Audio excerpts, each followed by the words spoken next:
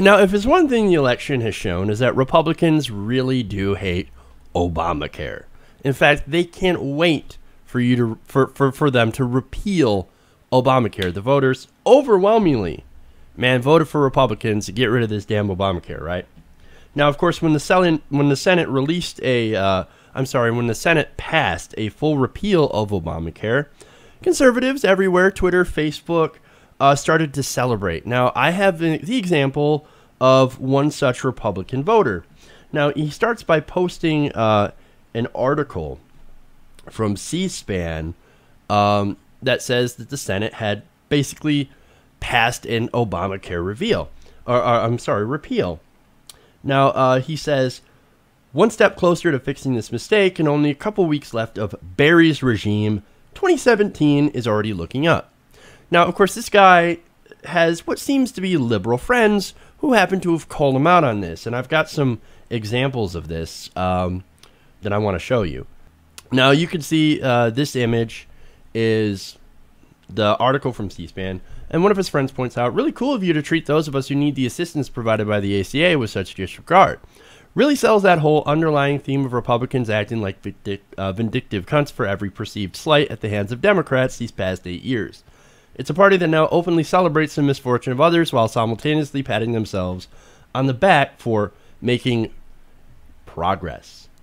So, ouch, man. That's pretty harsh, but true. That's exactly what the Republican plans. Very accurate. Yeah, it seems accurate to what the Republicans are actually trying to do. So, I mean, because look, this guy is celebrating the end of health care. But wait. I've got another image here. This one says, now, this guy responds to his friend. And he says, Jesus, where to start? First, we're talking about Obamacare, not the ACA. Secondly, my health insurance is through the ACA, so I'm definitely not the kind of person to look down on others for needing help. Well, thank God. As long as you clarified that. Now he says, I'm just saying I'm glad this is finally happening because Obamacare was a failure from the start. Remember healthcare.gov? All this was the brainchild of liberals, and they couldn't even get the site to run right. So why should any of us have faith that they could get socialized healthcare? We didn't, and they couldn't. Again, it was a mistake that is finally being fixed. And so there is so much wrong there that, look, I've got to start. I can't help it. I got to break it down. So obviously you're starting out with the whole premise that that market-based healthcare is somehow socialism, which this guy claims it is. But again, he doesn't know what the ACA is. He doesn't know what Obamacare is. Second, it's not the brainchild of liberals. The ACA, as we pointed out many times here on the show, and you could find out, I mean, the Heritage Foundation came up with this plan, instituted it in Massachusetts under Governor Mitt Romney. This was Romneycare. Yeah, it's Mitt Romney's plan with a few tweaks here and there. That's pretty much what it is. Essentially. So, and of course, finally, the most obvious part of this is the ACA is not equal to Obamacare. Or it is equal. They're the same thing. They're the same thing. Yeah, this guy thinks it's not equal. But it is equal. It's the same thing. There's no difference. But when you call it the ACA, of course, look, you call it it's the ACA. Okay, they call it Obamacare. Now, low information voters, they're sitting here and they're looking at this saying, well, I like my insurance through the ACA. It's actually more affordable. Or if you're in Kentucky, I love my Connect, man. But that Obamacare, I hate that. Oh, man, I hate that. Get rid of that socialism, that failure. It's so absolutely awful. We got to repeal this and replace it. But wait a minute. Again, it's the same thing. No, I've got one more. It just shows how still effective right-wing propaganda is. It is. I mean, places like Fox News and stuff, they refuse to call it anything but Obamacare, and they do it for that sole reason. You know, I stopped saying Obamacare a long time ago because it was actually somebody, and this was like when it was first implemented. I did a video about it, and I just referred to it as Obamacare because I would use the two terms interchangeably. And one of my subscribers was like, you know, I'd appreciate it if you would have said the Affordable Care Act. And at first I was like, why? Like, what's the big deal? And they kind of said, no, it is a big deal because Obamacare is a term that is used to further propaganda.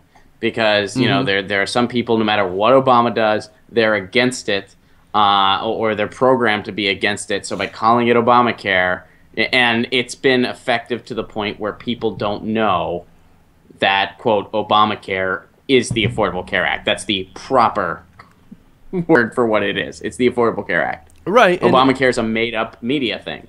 Right, and this next image really kind of displays that whole thing. Now, this last one, it says, wait, if you're on Obamacare, why the fuck are you celebrating the outcome of this vote? If the Republicans get what they want, you lose your insurance, which is true. This guy has an interesting mix of smart and dumb friends, because he has, as you can see by the likes, he has 4 really stupid friends. Well, yeah, the guy says, I'm not on Obamacare. My health insurance is through the ACA, which is what they had to come up with after Obamacare crashed and burned as bad as it did. So I'm going to be fine. No, dude, you're not going to be fine. 20 million other people are also not going to be fine. And again, behold the power of propaganda, as you said. And look, this guy probably sits there and he watches Fox News and reads the Daily Caller and reads Breitbart and thinks, that damn Kenyan Muslim socialist and his failure of Obamacare. Can't wait to get rid of it.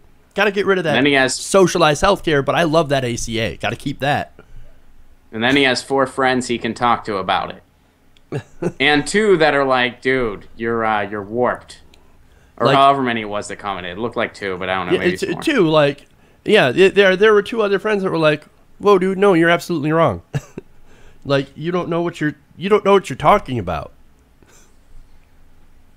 You know what? Friends fact check friends. That's right. You Google something before you hit that like button. Friends don't let friends say stupid things, say stupid shit. So, but again, and look, here's the other thing, right? Now, these people, they don't realize that they've been fooled. The ones that sit there and you know, watch this Fox News and you know, get told that Obamacare is an absolute failure. It has its issues. It's got a lot of issues that can be addressed and need to be fixed, instead of just trashing the whole thing and starting over from scratch and essentially doing nothing. And look, Ron, I know you're pretty skeptical at the whole idea. I keep saying that I really do think that they want to get rid of the ACA, full repeal. I know you're saying that, no, I don't actually believe it because Donald Trump's got business interests in that. And I get that, right? So here's what I think is going to happen, though. I don't think they'll actually try to do it until after the midterms, because they know that they've sold people a load of crap.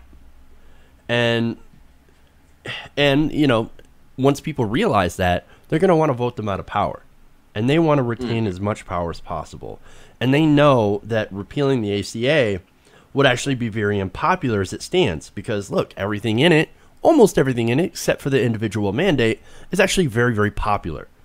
Ironically, of course, the mandate's the one thing that actually makes the rest of the law actually work. You know, the stuff that you like doesn't work without the mandate. Everything just kind of falls in on itself.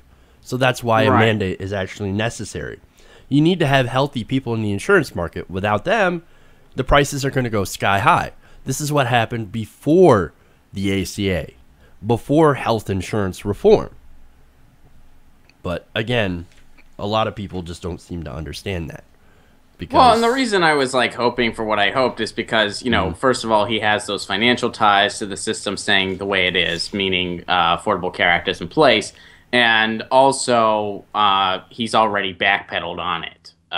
Donald Trump did. But, I mean, I was surprised. I mean, they went after it as early as they did. I wasn't expecting that. So, you know, I'm not as confident as I once was. But I think you're right, because there's already been a handful of Republicans saying that they're not going to support it because there's really no plan in place. They're saying we need a solid replacement plan before we go after this, because otherwise it's going to be political suicide. And I think, you know, they're absolutely right. I mean, I think Rand Paul's one of them, and a handful of others, and they need pretty much every Republican behind it to get it further. So. Right. Yeah, and you know, as far as the replacement goes, where are they going to? I mean, where are they going to go? Like, I'm hearing a lot of talk about health savings accounts, Ooh, health savings account. Yeah, I mean, not really gonna solve any Bush problems. tried to do that, and Yeah. it It was was very dead in the water. Not only is it though is health savings account very unpopular with people, it's also ineffective. They've actually tried it in different places, and it's essentially failed to do anything about fixing some of the issues endemic in our healthcare system. And again, we defend the ACA not because we believe that it's perfect. Like, we're not like Hillary Clinton that's like, no, you don't need to touch the ACA whatsoever. No, I think we do need to touch the ACA. We need to do a lot of fixes to it. We need to make it better.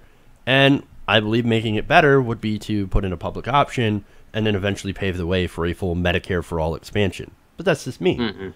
And that's also, I think, your position as well. Yeah, that's my position. I mean, I think inevitably we need to get to a nonprofit single-payer system. Exactly. And I think the ACA was a baby step in that direction. Mm-hmm. And I think, yeah, the public option would have to be next, and then eventually, we would have a universal system. Yeah, and that's... Or we can continue to be unlike pretty much every other industrialized wealthy nation.